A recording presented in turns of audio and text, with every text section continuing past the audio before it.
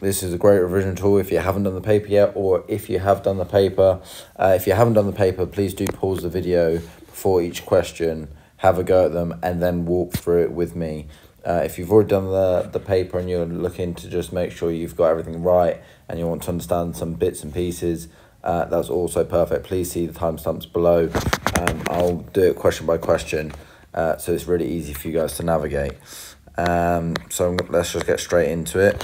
So here we've got a to the 7 times by a to the 4. So that will, we need to add the powers here. So the rule is we add the powers, which is obviously a to the 11. So when we're dividing with powers, we've got to subtract the powers. So that is going to give us w to the 12.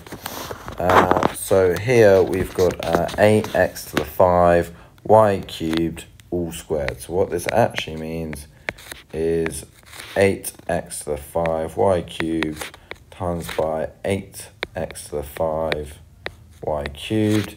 8 times 8 is 64. X to the 5 times x to the 5 is x to the 10. Y cubed times y cubed is y to the 6. And this is our answer. Okay, making t the subject, so we're trying to get t by itself here. So we're going to add the 8v to both sides. So that is c plus 8v equals t cubed.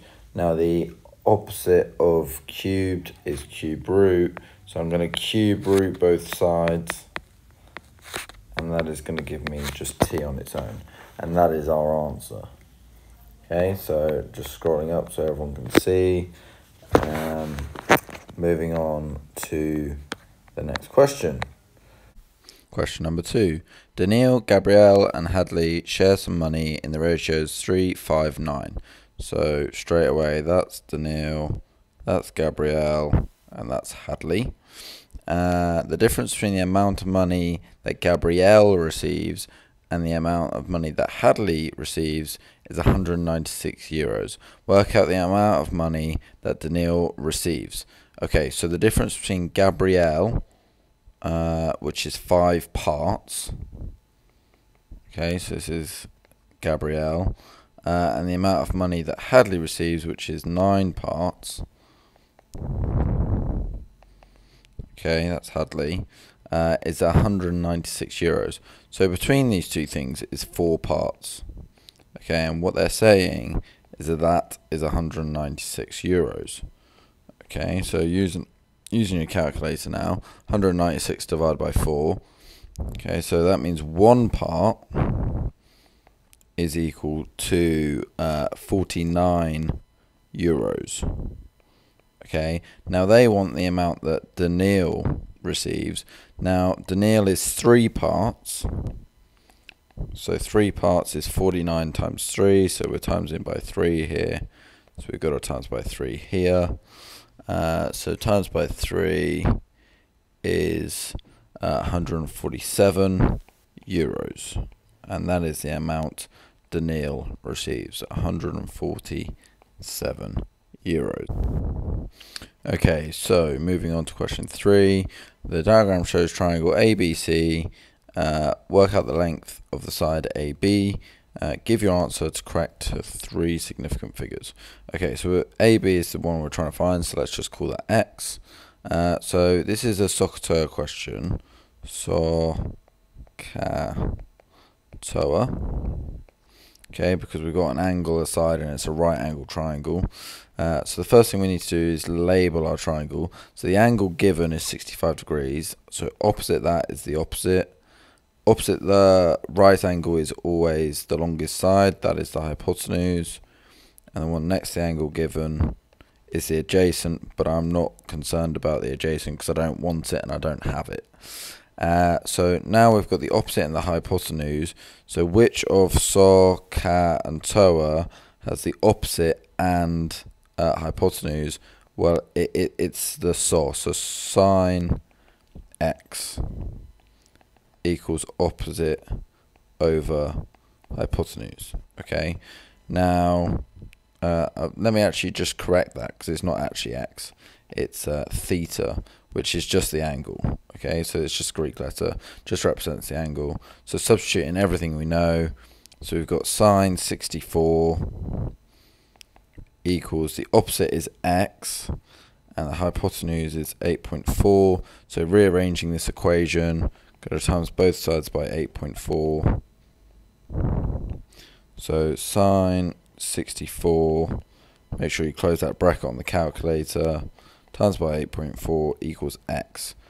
So x gives us, so sine 64 times by 8.4, and that gives us 7.549869, and it goes on.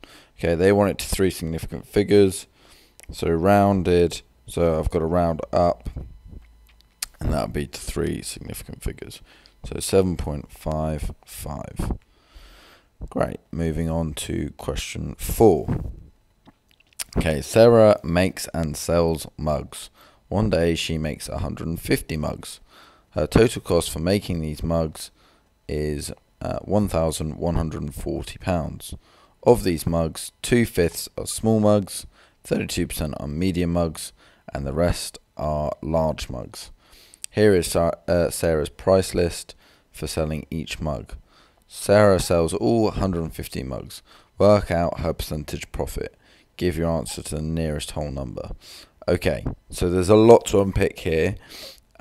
Ultimately, we need to find out how many are small mugs, how many are medium mugs, and how many are large mugs, and then times them by the prices.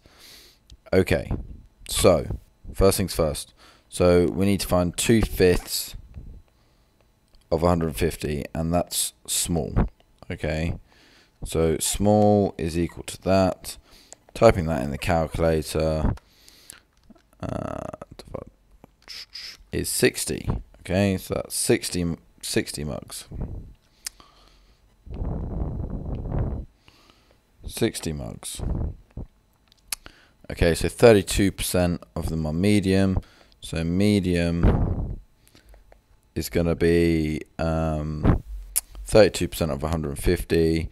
So 1%, just over here, 1% is going to be 1.5, timesing that by 32.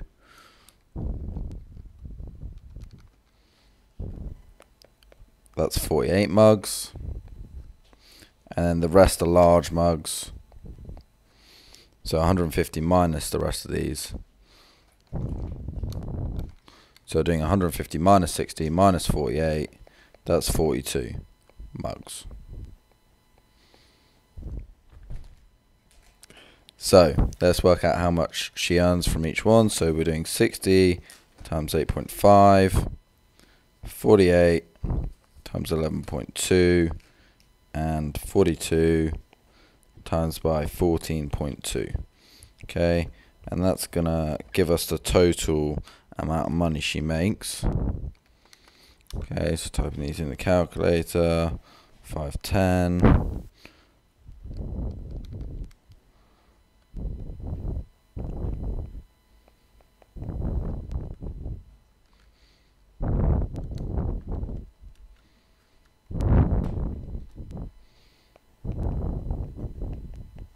Okay, and let's add all these up to work out her total amount of money.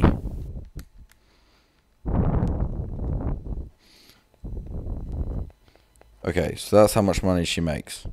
Now it says up here her total cost was 1,140. So how do I work out percentage profit? Well, you need to find out the difference. So you subtract them from each other.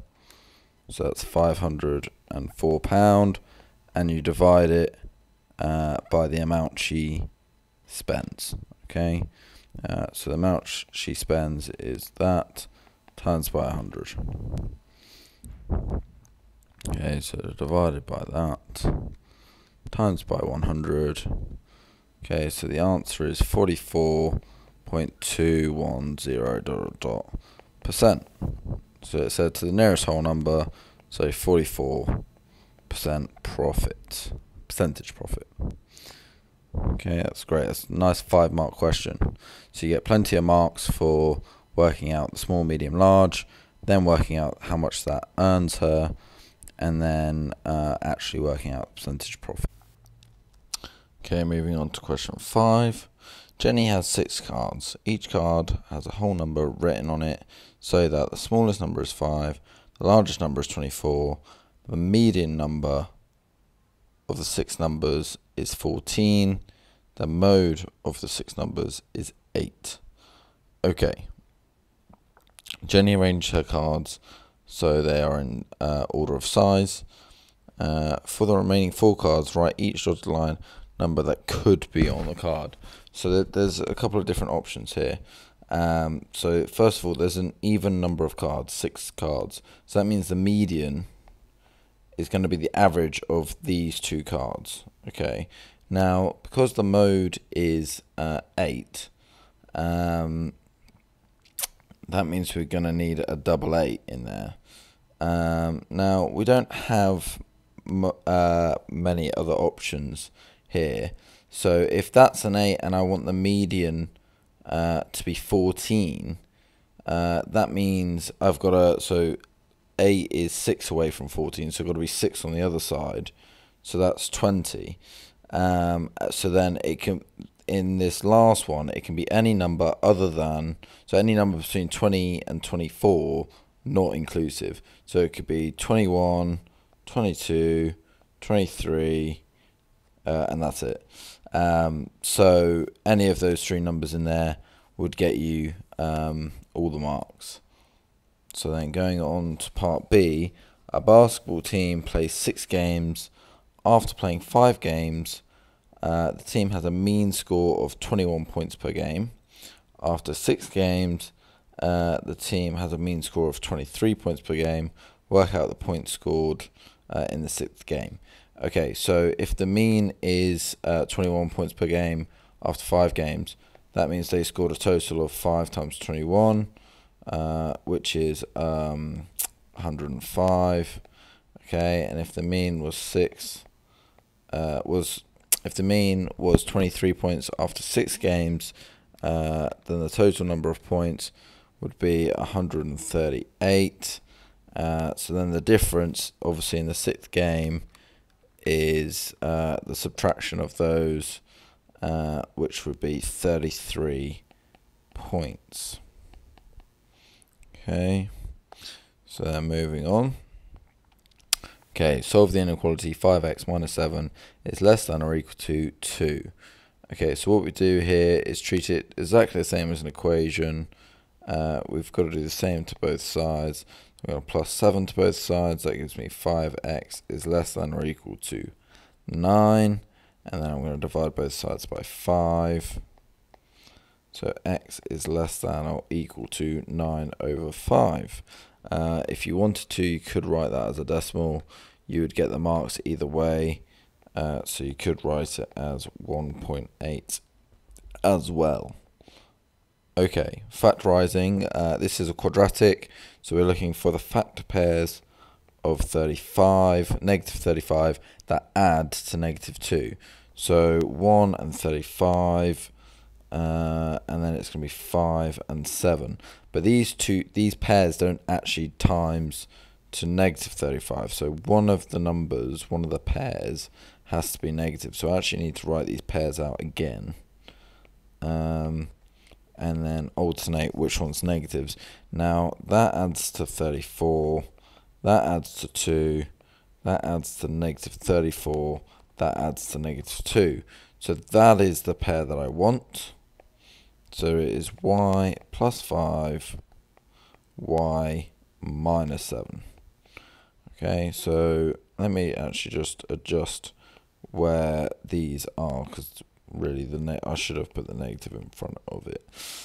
So here is our answer. So y plus 5, y minus 7. It doesn't matter which way round these 2 brackets are, so you could write it like this as well. It's exactly the same thing.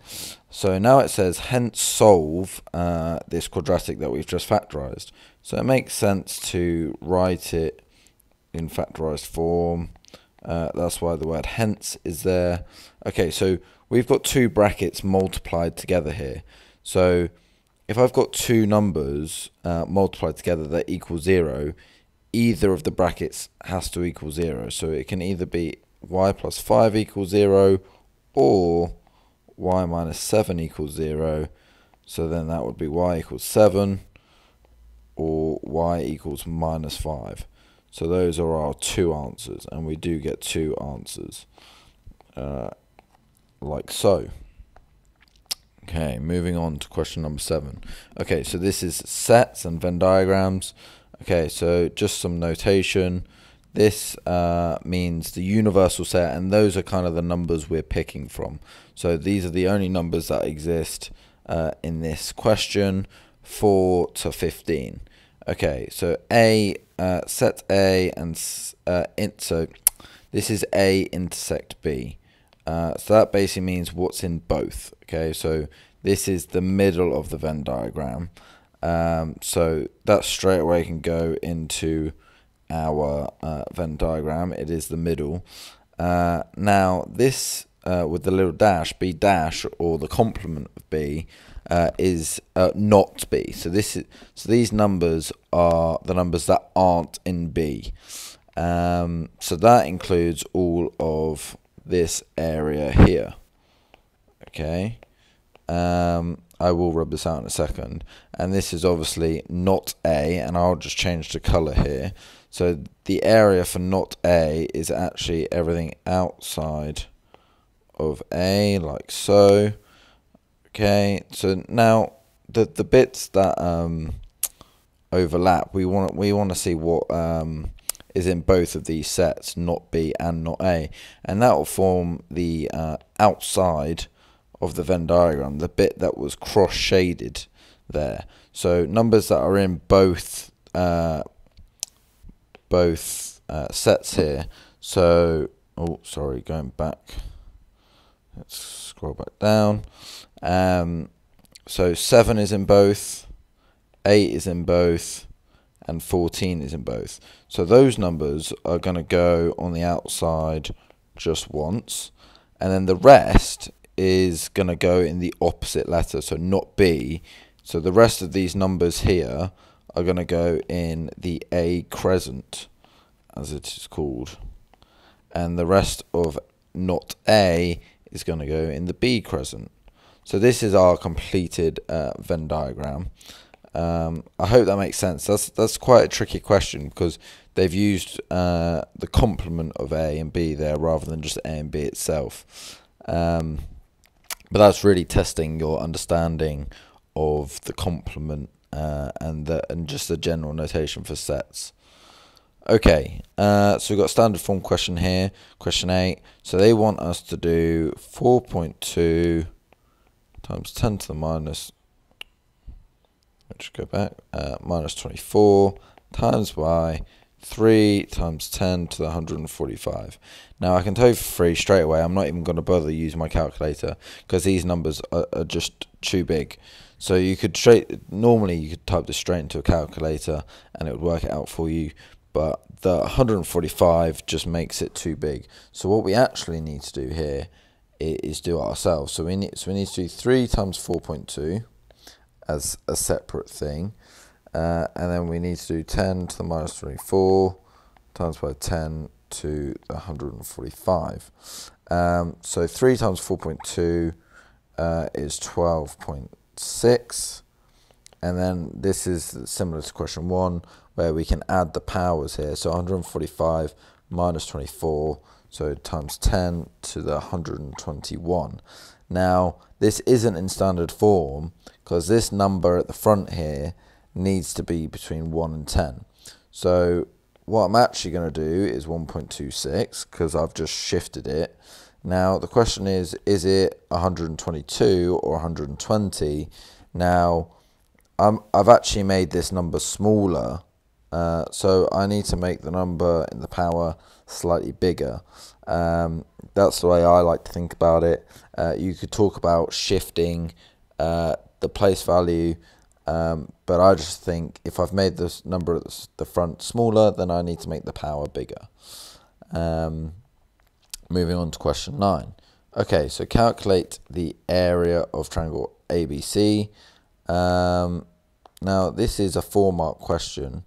Now, it's an isosceles triangle, which is actually interesting because we could go about doing the cosine rule, trying to find an angle, but because it's isosceles, I can actually split this knowing that that's a right angle, and I've split this into 14 and 14. If it wasn't isosceles, then we would have to do the cosine rule and then half AB sine C. But actually, there's no need to do that. So what we can do is simply just so it's the formula for the area of a triangle is a half times base times height. So that will give me one side. So now that's the area. So the area of just one side is a half times 17.5 times 14. Now actually we don't need to do that half because I need both sides of the triangle anyway. So if I actually put this in, so this gives me 122.5. Now that just gives me one side, but they're both 122.5. So timesing by 2, the total area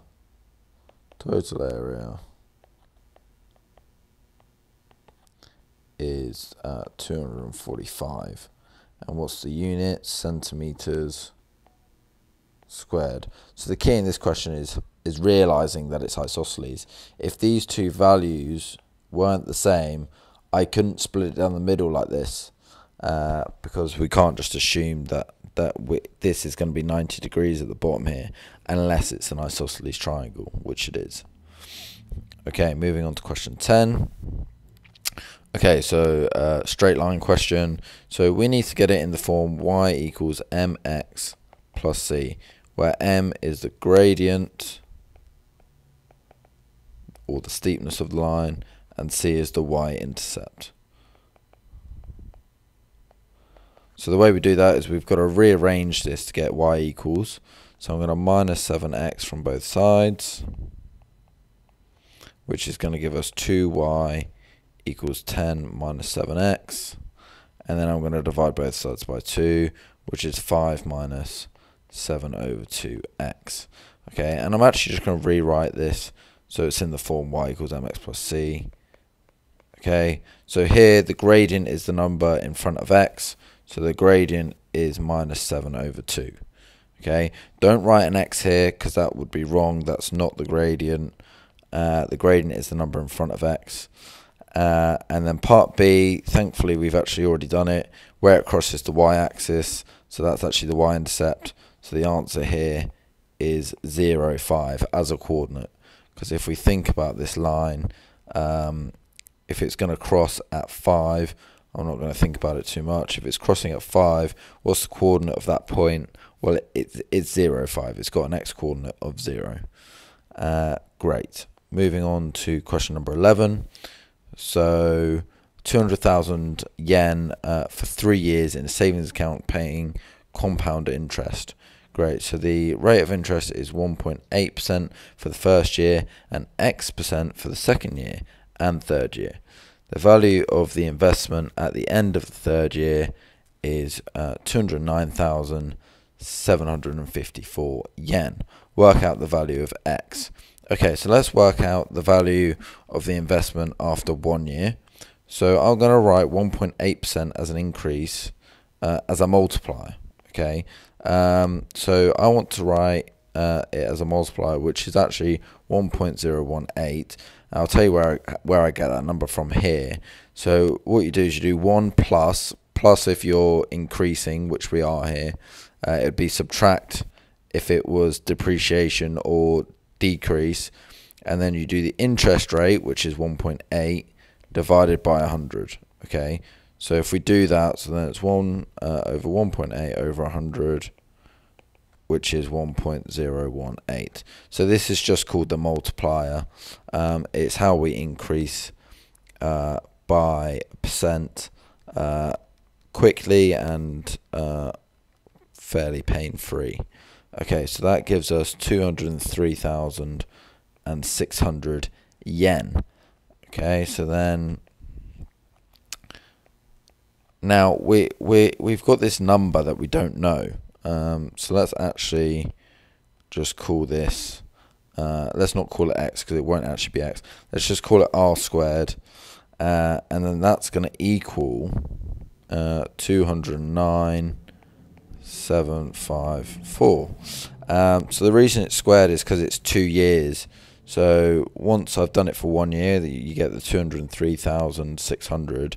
But then I'm going to increase that by a percentage of r, which is what we're trying to do, trying to find out. So here I'm going to divide by 203,600. So if I do that, I get 754 over 203,600. And I get 1.0302259 ... Going to square root both sides. Okay, and it does say give it to one decimal place. So I get 1.015000046. Okay, now this is not the interest rate here. This is the multiplier. Okay, so this is the multiplier. So actually, I need to subtract 1. Let me not do it there because it doesn't make sense there. So I need to do 1.01. If you can just spot what it is here, then that's great. If not, you subtract 1 and then times by 100. Okay, times by 100. So I'm basically doing the opposite of this, which is great. So minus 1 times by 100. So the interest rate to one decimal place is 1.5. 1.500459 ...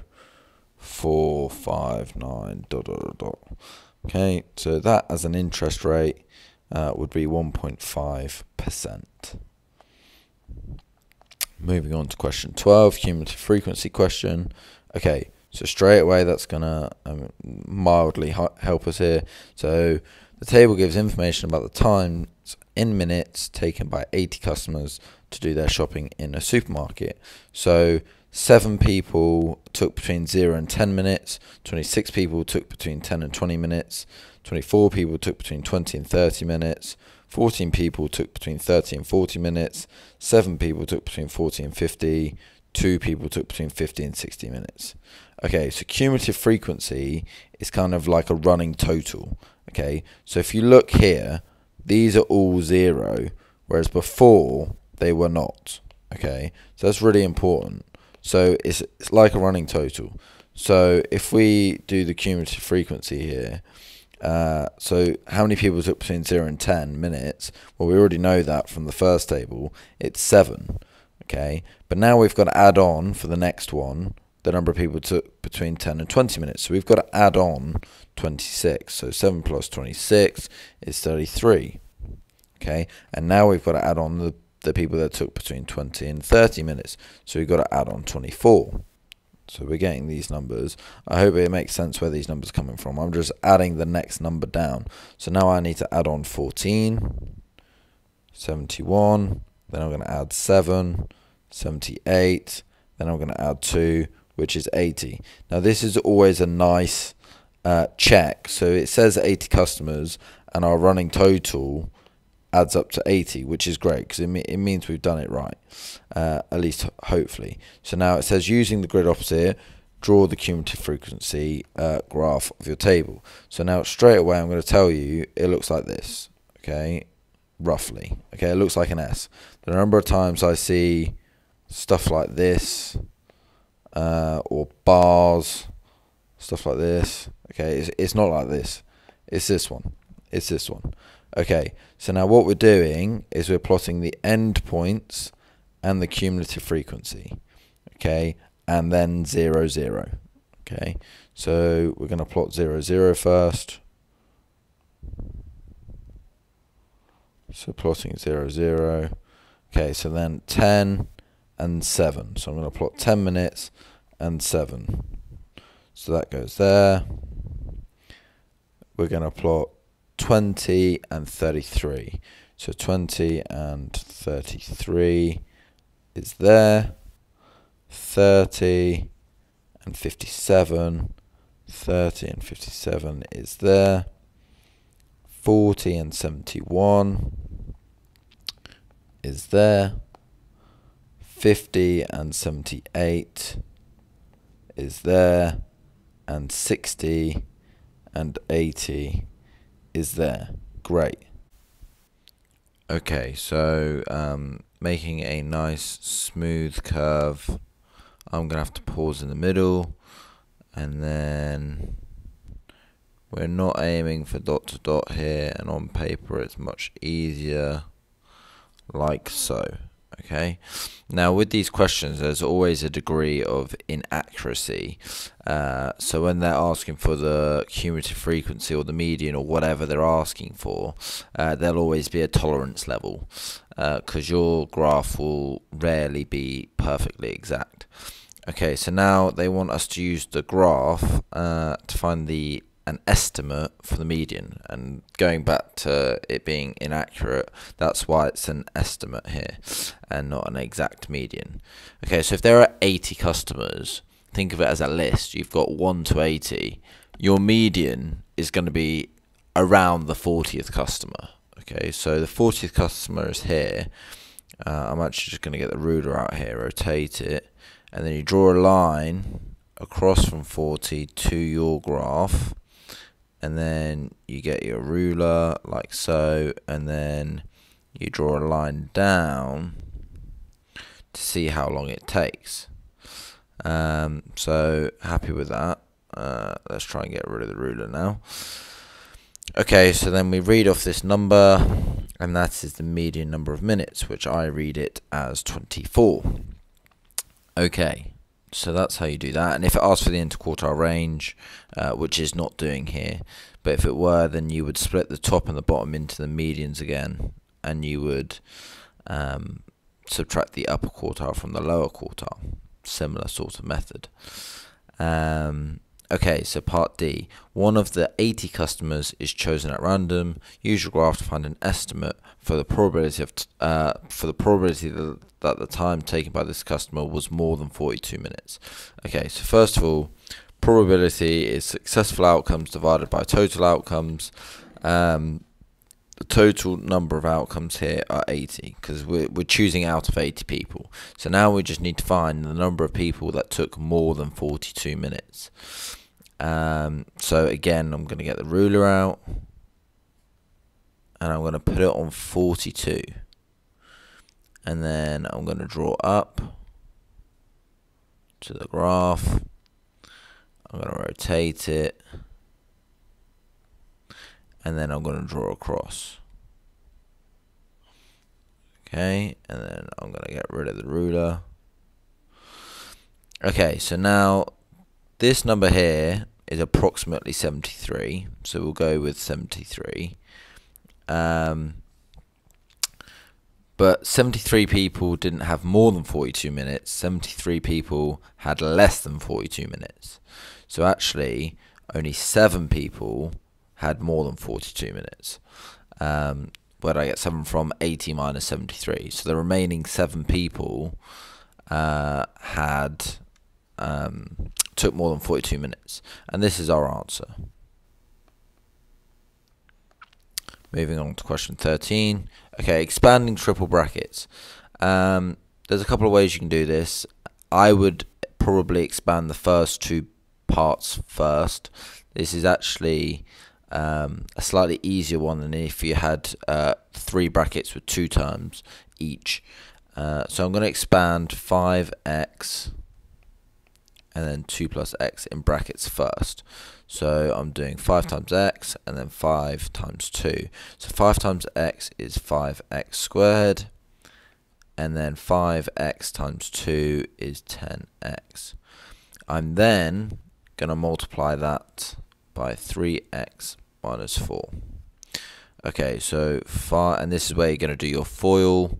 First, outer, inner, last. So the first is 5x squared times 3x, which is 15x cubed. And then you're going to do your outer. So that is 5x squared minus times by minus 4, which is minus 20x squared. Your inner, which is 30x squared, and then your last, so 10x times by minus 4 is minus 40x. Okay, and now you've just got to simplify everything, collect like terms. So there's only one lot of x cubes. I can simplify the minus 20x squared and the plus 30x squared. So that would be 10x squared and then minus 40x. Okay, and that would be our answer. Going on to B, this is an indices question. So the first things first, I'm actually going to get rid of this minus here. And the way you do that is by just flipping the fraction inside the bracket. So actually this is equal to y to the power of 20 over 16 w to the 8. And then rather to the power of negative 3 over 4, it's just to the power of 3 over 4. So that's just learning your indice laws, if you're not sure why I've done that. And now I've just got to multiply the powers by 3 over 4. So this is equal to, now 20 times by 3 over 4 is 15. And then I'm going to leave the number out for now.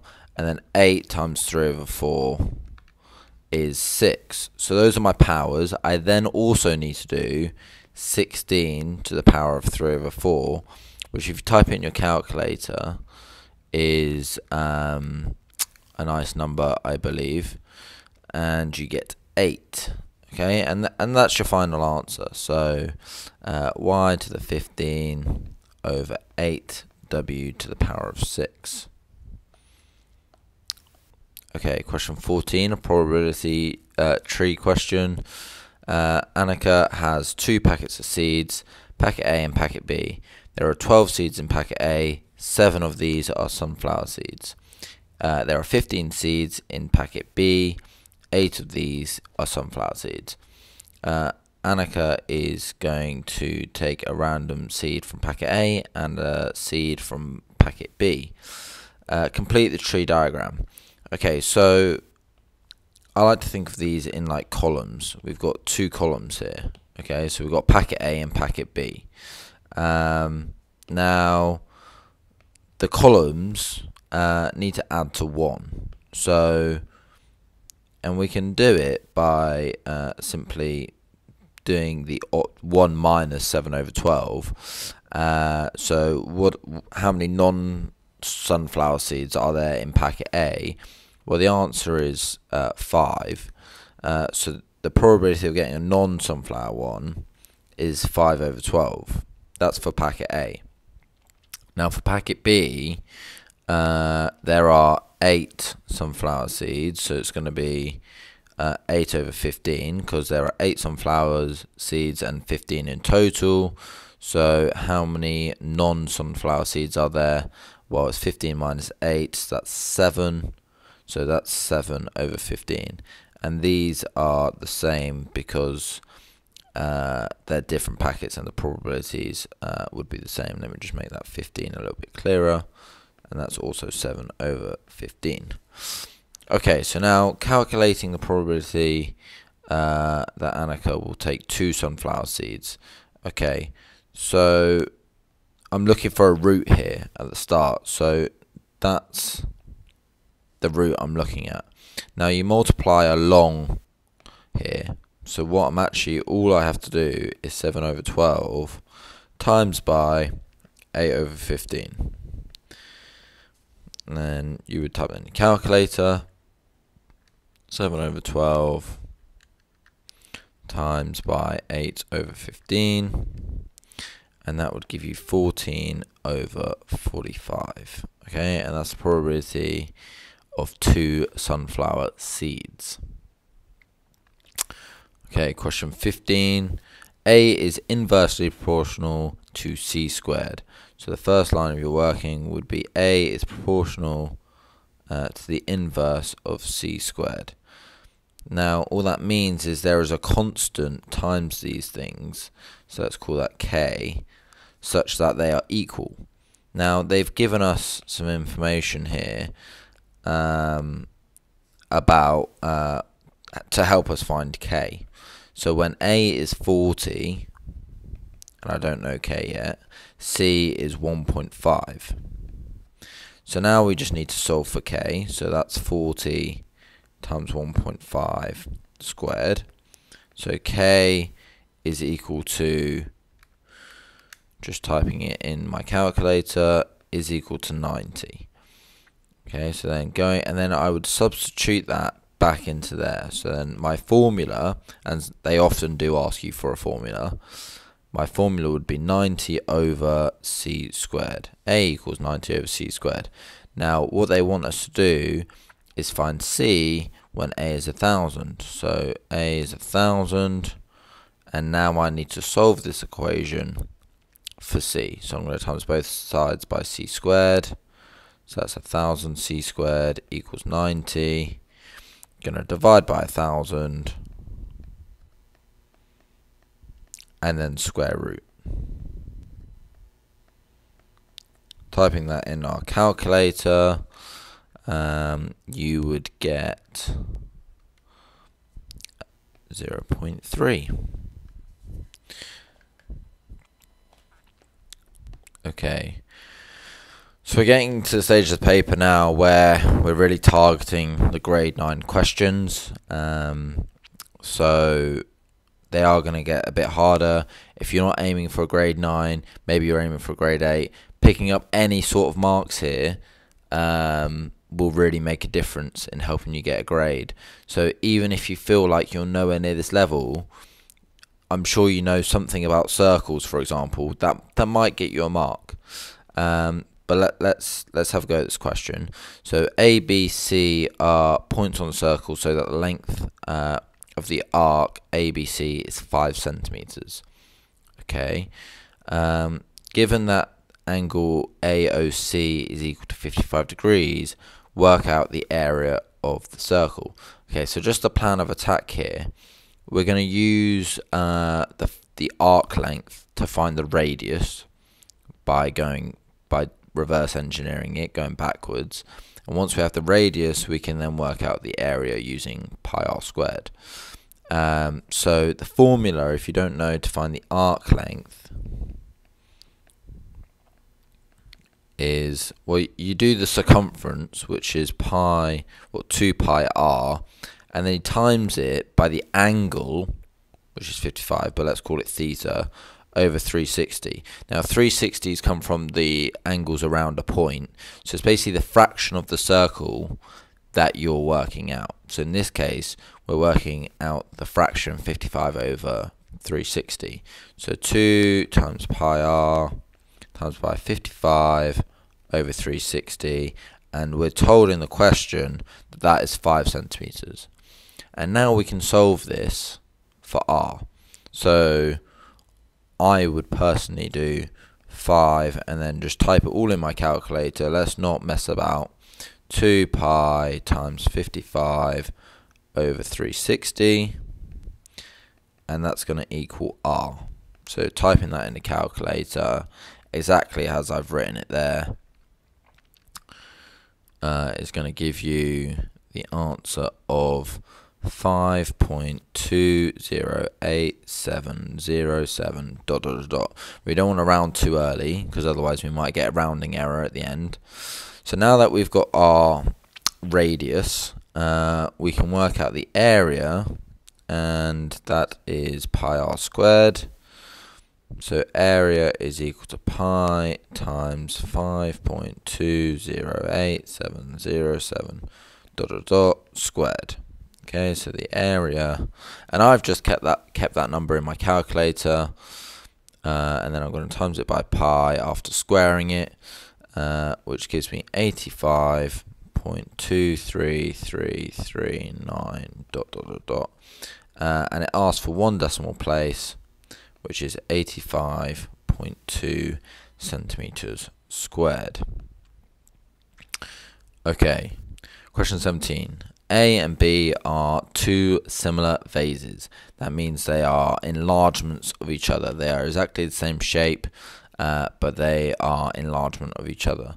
So vase A is height 10 centimeters, vase B is height 15 centimeters. The difference between the volume of vase A and the volume of vase B is 1,197 centimeters cubed. Calculate the volume of vase A. Okay, so first of all we need to find the length scale factor, and we do that by dividing the heights. So that gives us 1.5. Now that's the length scale factor, and that's in one dimension because lengths are one dimension. The volume scale factor is the cube of the length scale factor because it's in 3 dimensions. So 1.5 cubed, which if you type into your calculator is 27/8. And I would recommend leaving it as a fraction. You don't have to, it's up to you, it's whatever you're more comfortable with. Now, this is actually a really interesting question because it says the difference between the volumes is 1,197. So let's just set that up. So vase B is the bigger one. So let's say the volume of vase B minus the volume of vase A is 1,197. Now, if I times vase A, the volume of vase A, so the volume of vase A times by this volume scale factor, that would give me the volume of vase B. Okay, so now I can actually substitute this into this top equation here, so I can get 27/8 the volume of vase A minus the volume of vase A equals 1,197. Okay, and then you can factorize out volume of vase A, which would give you 27/8 minus 1 equals 1,197, and then you're going to divide by that number. So the volume of vase A is 1,197 divided by 27/8 minus 1, which is 504 centimeters cubed. 504. Okay. Okay, so we've got a bounds question here, question 18. So A equals W minus X squared over Y. And they want us to find the lower bound of A. So if I want A lower bound, okay, now I need to decide here whether I want the lower bound of W, the lower bound of X, the lower bound of Y, or the upper bound of each of them. Now they don't all have to be the same, so I could choose the lower bound for W and the upper bound for X, for example, but I need to think, I want to make this as small as possible because I want the lower bound of A. Now I'm going to want the smaller number for W, so I want the lower bound for W because that's just in general going to make A smaller. Then I want to subtract the biggest possible thing to make A even smaller. So I need to make this fraction as big as possible. So to make a fraction as big as possible, you want a really small number on the bottom and a really big number on the top. So I want the upper bound of X squared and I want the lower bound of Y. Because if I divide by a smaller number, then I'm going to get a bigger number.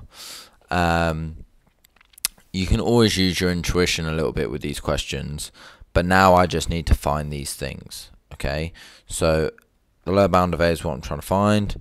So lower bound of W, well, that's equal to 3.45, which is the rounded answer.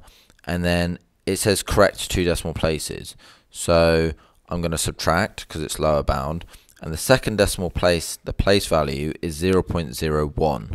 And then I'm going to divide that by 2. It's always divided by 2. So that's going to give me 3.445. I'm just going to check that's right. I don't want to make any mistakes. Minus 0.01 over 2. which is 3.445. Okay, so that's the lower bound of W. Now I want the upper bound of X, so I'm going to do 1.9. So this is X upper bound, 1.9 plus because it's the upper bound. Now it's correct to one decimal place, so the first decimal place value is 0.1, and then I'm going to divide that by 2, and that is equal to, if you type that in your calculator, 1.95. Now some people can just spot these lower bounds, and if you can, that's great. If you can't, you can do it this way. Now I want the lower bound of Y, so the lower bound of Y is 5, and it's correct to the nearest whole number. Now the nearest whole number is 1, so the nearest 1, so it's 1 over 2. Sorry, it's going to be minus, not plus, because it's a lower bound. So it's going to be 5 minus a half, which is 4.5. So Y lower bound is that.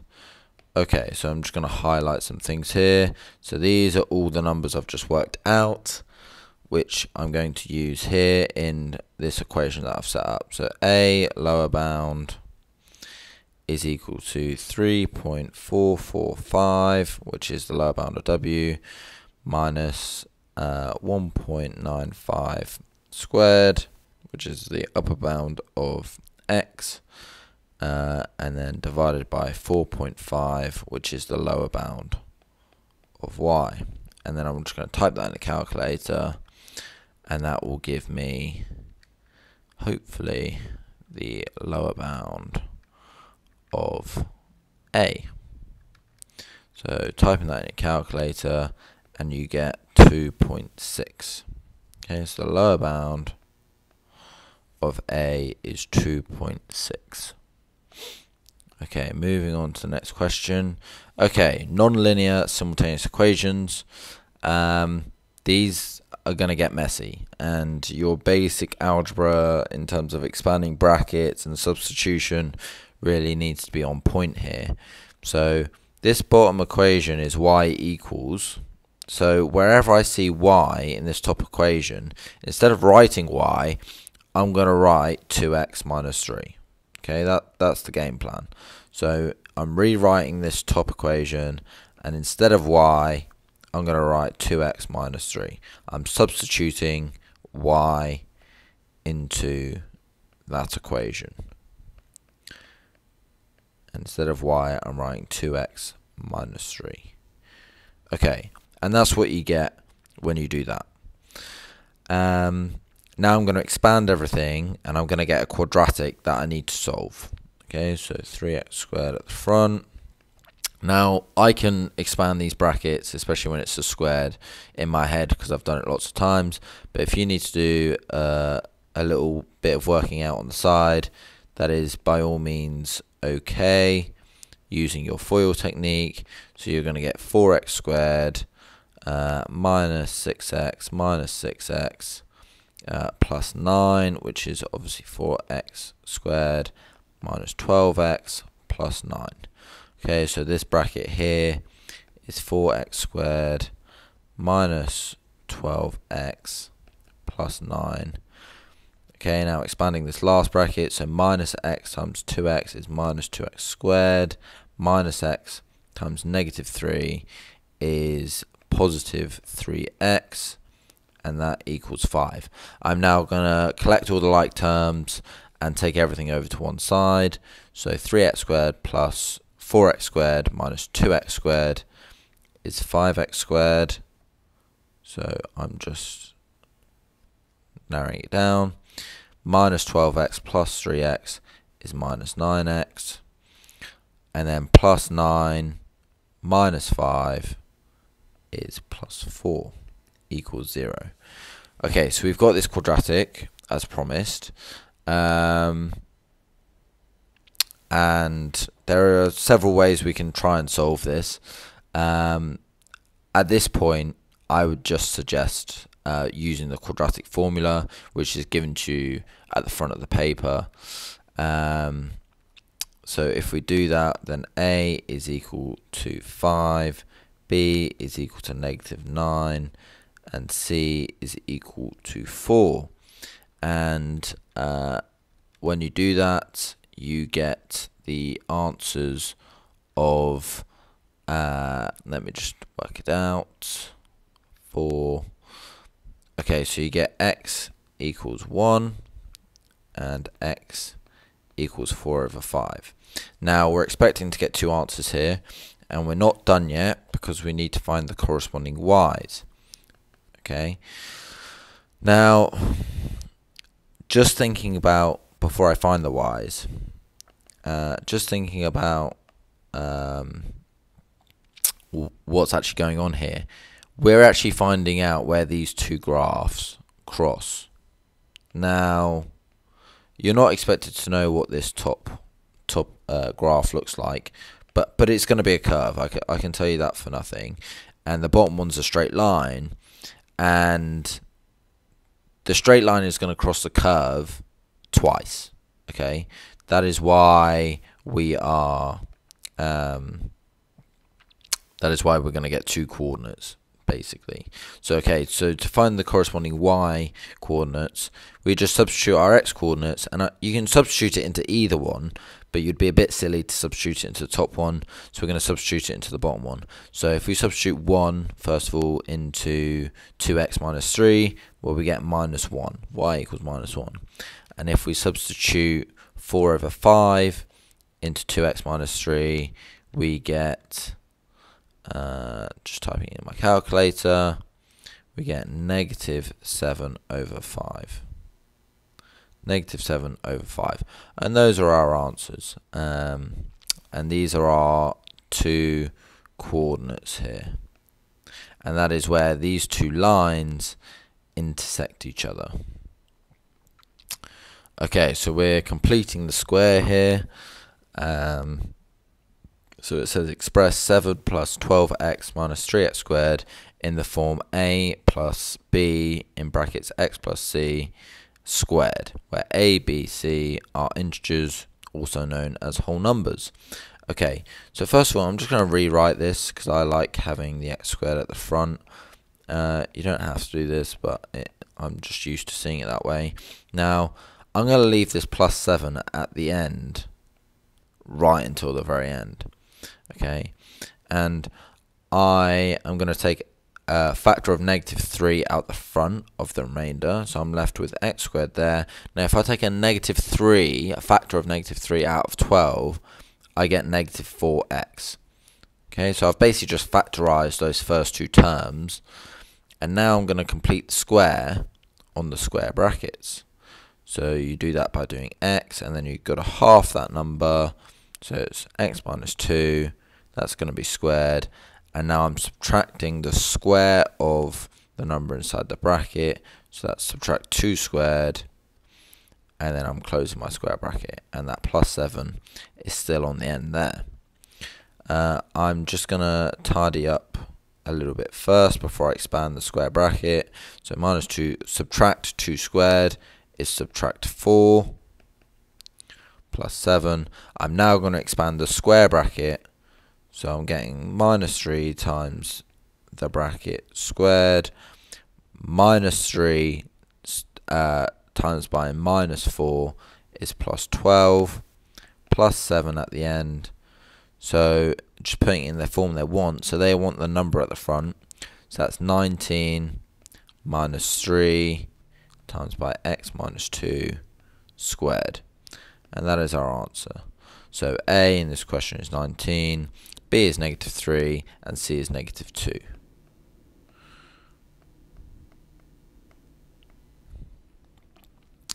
Okay, C is the curve with the equation y equals 7 plus 12x minus 3x squared, same as before.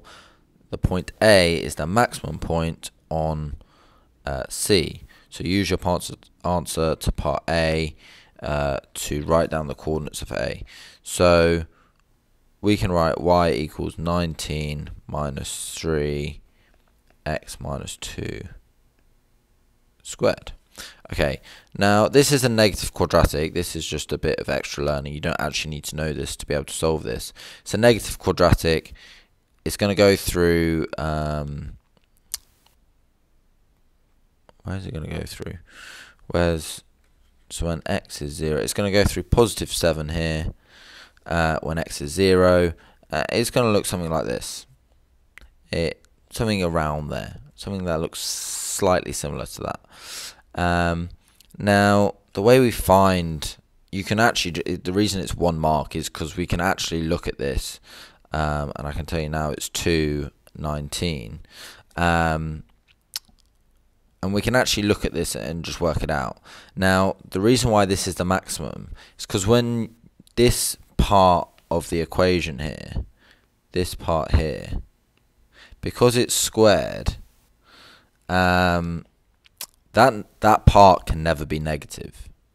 That part can never be negative because you're squaring it. Because if you've got, let's say that bracket equaled -5, when I square it, it becomes 25. So the smallest this part of the equation can be is 0. Okay, so let's say that is 0. Okay, that's when I'm going to get my biggest value, my maximum value. So when that is 0, my y coordinate is 19, which is why that part is 19. So when that bracket equals 0, the maximum I can get is 19. So now I need to think, what does x need to be to make that bracket 0? And the answer is 2 minus 2 is 0. So I need x to be 2, which is why it is 2 here. Okay. Now I had a look at this question before I started recording, and I'm not going to beat around the bush. It's a long question, and in reality, it's a long question, but it's not necessarily a difficult question. So don't let it put you off that there's loads of information here. Ultimately, what we're doing is SOHCAHTOA and Pythagoras, okay, and we just need to absorb the rest of the information. So we've basically got a cuboid here and an equilateral triangle prism, okay. Now I'm just going to label this x, which means this is x, which means this is x, which means this is x, which means this is x. Because it's an equilateral triangle, I'm just going to move that x because I know it's going to get in the way later. Now it says here that EF is 2 times AE. Now if AE is x, as we've labelled it, then EF is 2x. Okay, I'm just going to put an extra x here to make sure I don't miss anything out. Now MAJ, now I'm going to try and draw this triangle in here. So I'm drawing a line between A and M, a line between J and M, and a line between A and J. So we've got that triangle there. I'm actually going to draw it out here as well. And it's a right angle triangle because it's perpendicular. So that's J, that's M, and that's A. Now, if this is y degrees, now I can work some stuff out, and this is basically the triangle that I'm trying to solve here. And I want to find JM, and I want to find AM in terms of x. Okay, now I want to find those two things, and then I can find t. Okay, because t is just the tan of that angle, which we'll come on to in a minute. Okay, so let's go about solving this, trying to find JM and trying to find AM. So let's start by finding AM. Okay, so AM I can actually use, and let me use a different color here, I can actually use this triangle here, so that if that's the midpoint, I can use that triangle there. So if I pull that triangle out, so that's 90 degrees. Let's call that M, let's call that A, and we can call this point, let's just any point, let's call it, what's not been used, W. So let's call this point W. Now that point W is halfway between A and E, it's the midpoint, so that's a half x, W to M is 2x because it's parallel to EF, and we're trying to find AM.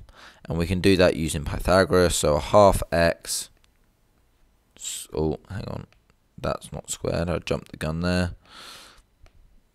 A half x squared plus 2x squared is equal to AM squared.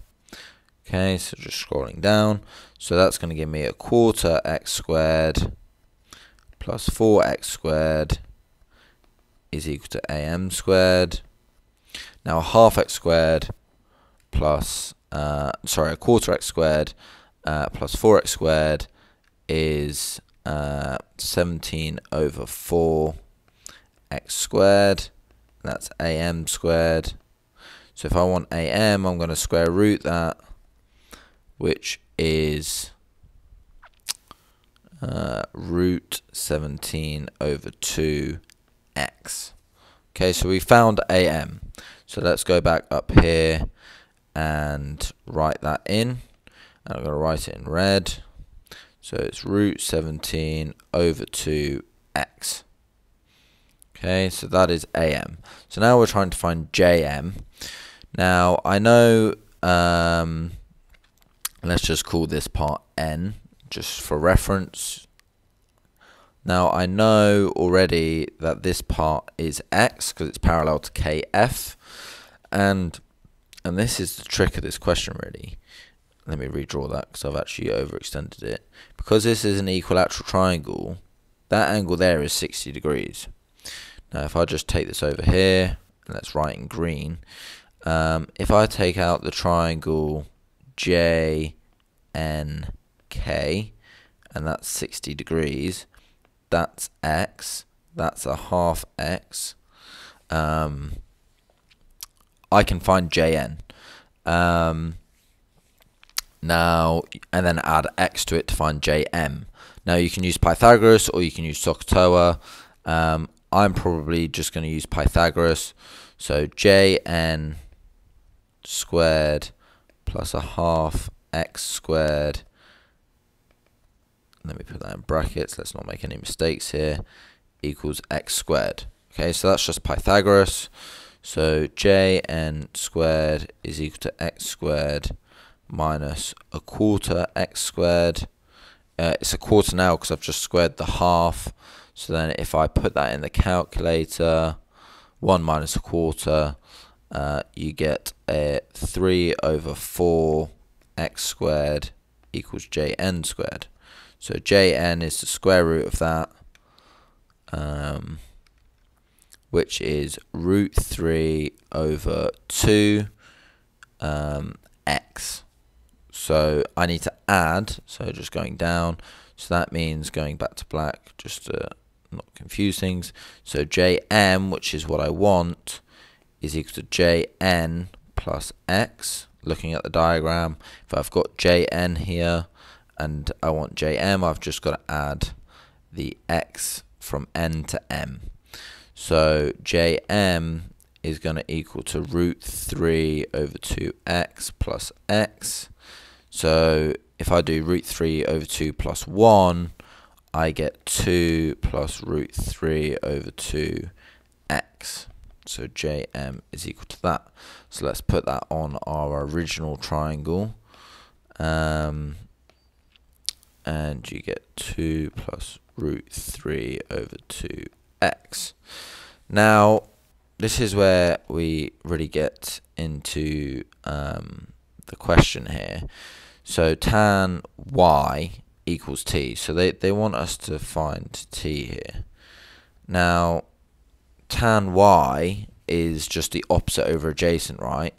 So using our SOHCAHTOA, so let's actually write that. Tan y is equal to opposite over adjacent. And it says here that tan y is equal to t. So let's just call it t is equal to opposite over adjacent. Now we've just worked out what the opposite and the adjacent are. So this is actually 2 plus root 3 over 2 x over, and this is going to look messy, root 17 over 2 x. Now, we're almost there. Now, first of all, these x's cancel, and that's why we put it there in the first place.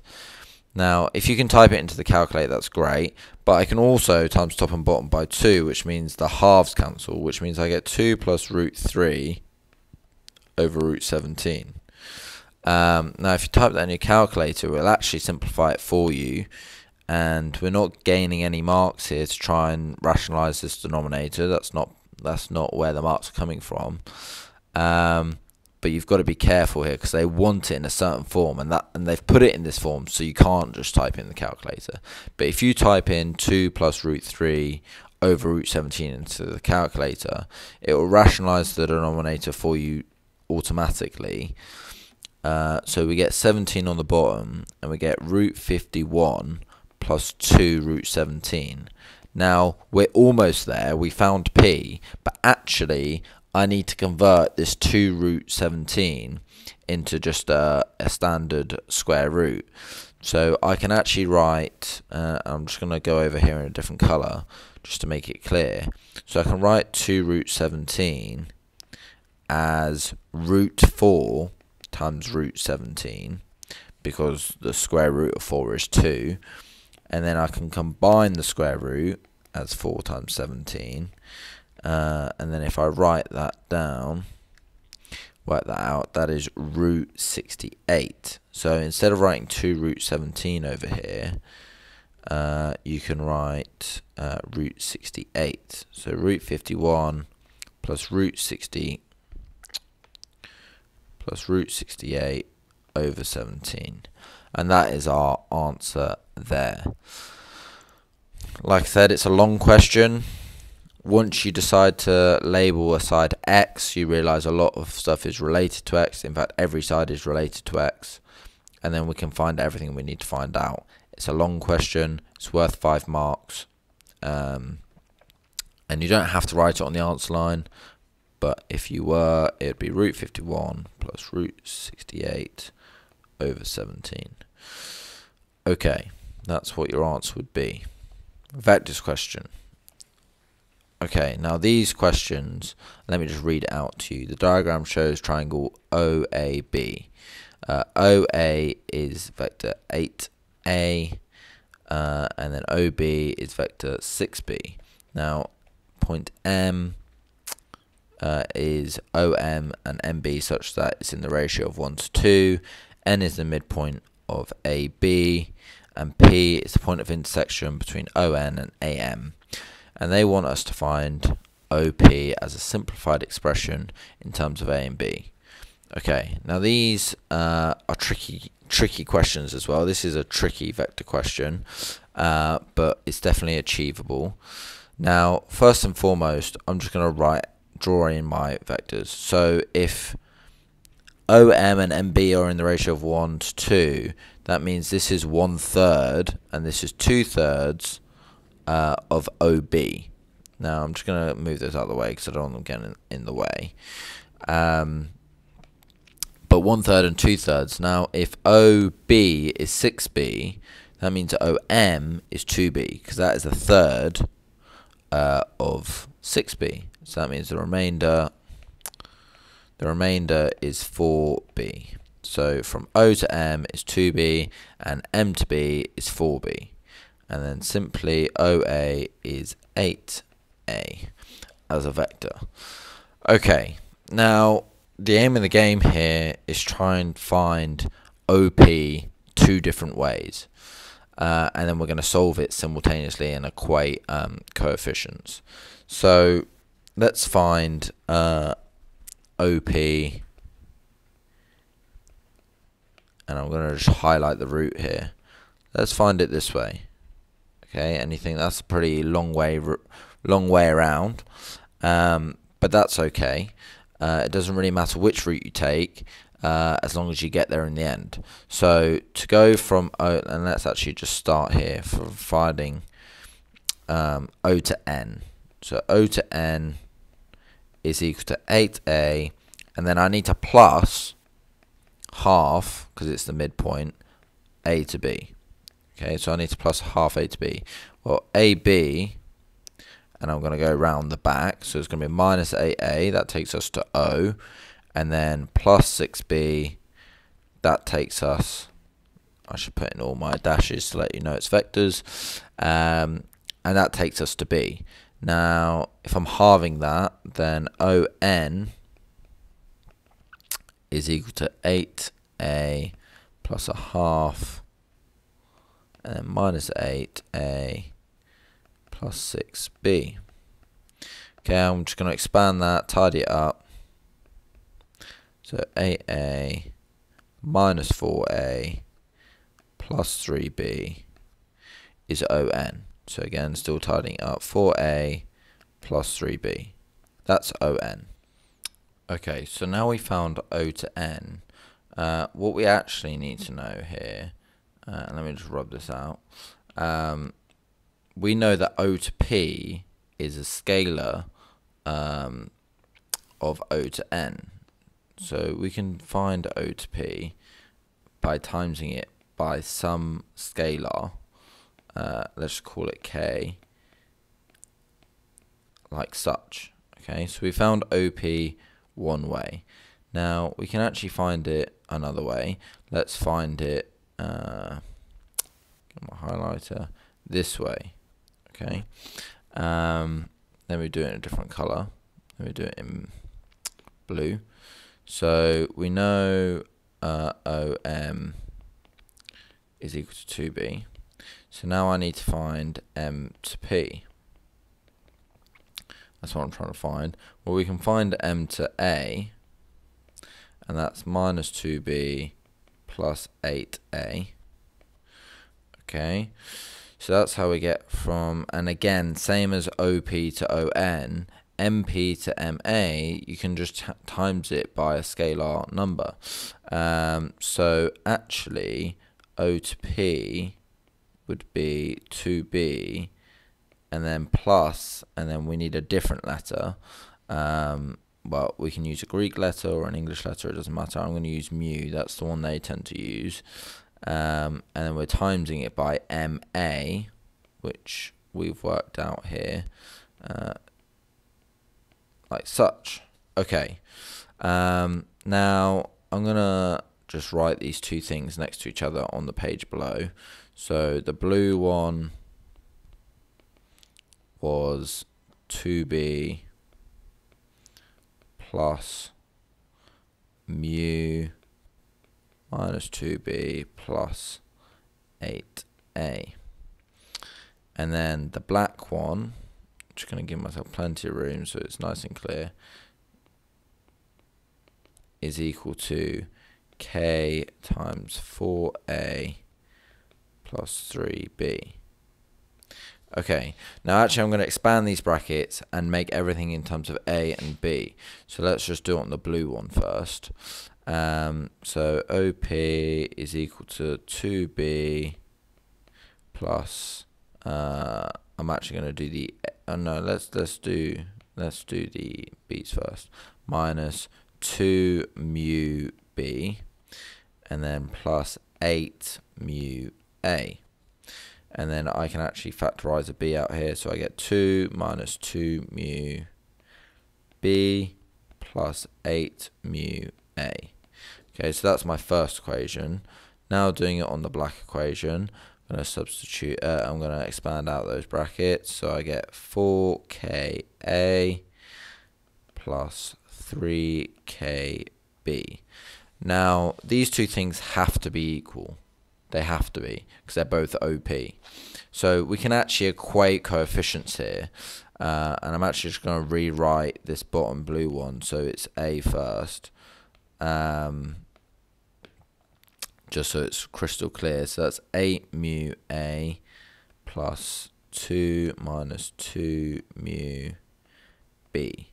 Okay, so now that it's lined up, hopefully it's really, really clear that we can equate these coefficients. So we can write 8 mu is equal to 4k. So that's equating the A coefficients. And 2 minus 2 mu is equal to 3k. Now we've got two equations here, and we just need to find K, and then we can find OP, which is the aim of the game here. So if we rewrite this equation in terms of mu, then we get a half. Then we get mu equals a half K. So then I'm going to substitute that into the second one. So I get 2 times a half K equals 3K, which gives us 2 minus K equals 3K. 2 equals 4K. K equals a half. Now, if I substitute K into there, I get OP equals a half 4A plus 3B. Now, expanding that bracket, 2A plus 3 over 2B, and that is what OP is. And that is our answer. So OP is 2A plus 3 over 2B. Okay, so we've got a function here. So this is graph transformations. Okay, so the diagram shows a sketch of the curve with the equation y equals fx. So we've got a maximum point there. There is only one maximum point on the curve. The coordinates of this maximum point are 5, 7, as shown in the diagram. Write down the coordinates of the maximum point on the curve with the equation, and then we've got 2 parts of the equation. So here we just need to know our transformation rules. I'm actually going to do part 2 first because it's easier. Let me change back to the color black. Okay, so when we've got this plus 3, that's annoying. When I've got this plus 3 here, that means I'm going to move everything up by 3. I'm going to move everything up by 3. So the graph would look something like that. So if I move this maximum point up 3, well, the x coordinate is still going to be 5. So the x coordinate is still going to be 5, and the y coordinate is going to move up by 3, so it's 5, 10. Okay, so that's the second part. Obviously you don't need to do the second part first, but I decided to. Now when you get this plus 9 and it's inside the bracket, that means it's going to move left 9. Okay, it's left 9. So you do the opposite when it's inside the bracket. So it's moving left 9. So let me get rid of these sketches here. So now if I move this point left 9, okay, the y coordinate is still going to be 7. The y coordinate is still going to be 7. Now, if I take away 9 from 5, I get negative 4. Now, it's 2 marks, and ultimately, you just need to learn the rules of your graph transformations.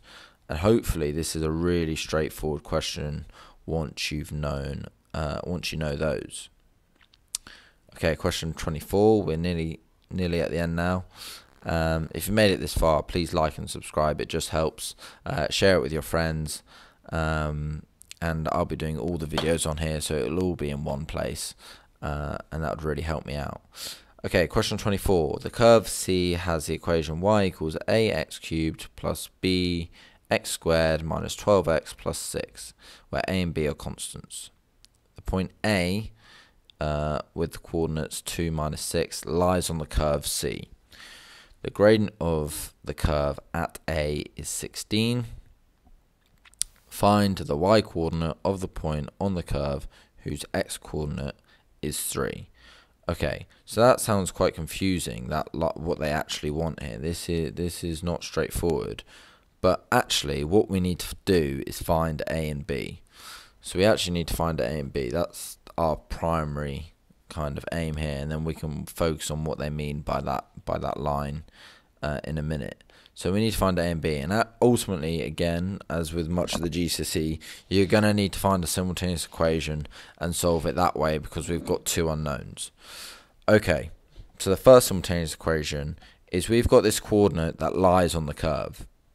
So I'm going to substitute those 2 points in straight away. So y is minus 6, and then I'm going to get 2 cubed times a, 2 squared times b, minus 12 times 2 plus 6. Now I'm just going to tidy that all up. So I get minus 6 equals 8a plus 4b minus 24 plus 6. Okay, now just to make sure it's tidy and everything, I'm going to collate all the numbers. So, and minus 6. So minus 6 plus 18. So I get 12 equals 8a plus 4b. And again, you can actually go further than that and divide everything by 4. So I get 3 equals 2a plus b. So that's my first kind of equation found. Okay, so that's really good. That's really helpful. Now, the next bit of information I'm been given is a gradient of the curve at a is 16. So the gradient, that should instantly be telling us that we need to differentiate here. So I need to differentiate dy dx. So when I do that, I get 3a x squared. So I've brought the power down and I've subtracted 1 from the power, and then I'm going to get 2b x minus 12. So I've differentiated there. Now it says the gradient of the curve at a is 16. So that means dy dx is equal to 16 when I substitute 2 into x. So I get 3a times 2 squared plus 2b times 2 minus 12. So again, just tidying this up. That's 4, that's 12a minus 4b, sorry, plus 4b minus 12. Add the 12 onto the other side. That's 28 equals 12a plus 4b. And again, I can divide everything by 4, and that will give me 7 equals 3a plus b. So let me just get rid of this line. So I now need to solve simultaneously. How you do it doesn't really matter at this stage of the paper, but let's write 7, 3a plus b, and then on the bottom 3 equals 2a plus b. I'm going to subtract those two things, so I get a equals 4, and then substituting it back in, I'm going to get b equals minus 5. Okay, we're not quite there yet. But what we can do is rewrite that original equation and write in what we found for a and b. So we've got 4x cubed minus 5x squared minus 12x plus 6. Okay, so we've got our equation, we found a and b, and now what we actually need to do is what they say here: find the y-coordinate of the point on the curve whose x-coordinate is 3. That's a really fancy way of saying substitute 3 into x. Okay, so we're going to get y equals 4 times, it was 3, wasn't it? Yeah, 4 times 3 cubed minus 5 times 3 squared minus 12 times 3 plus 6. You type that in the calculator and make sure you're super careful. We don't want to be making any mistakes here. Come all this way. Squared minus 12 times 3 plus 6. Okay, 33 is what I get. Okay, so knowing that the gradient means to differentiate and substituting 2 is a key point in there. And there we are, guys. We're at the end of the paper. Hopefully you found that useful. If you have any questions, please do leave a comment down at the bottom. I'm happy to answer any comments, any questions in the comment section. And please like and subscribe. This is Dr. James Maths. Hopefully I'll be seeing you again soon. Thanks very much. Bye.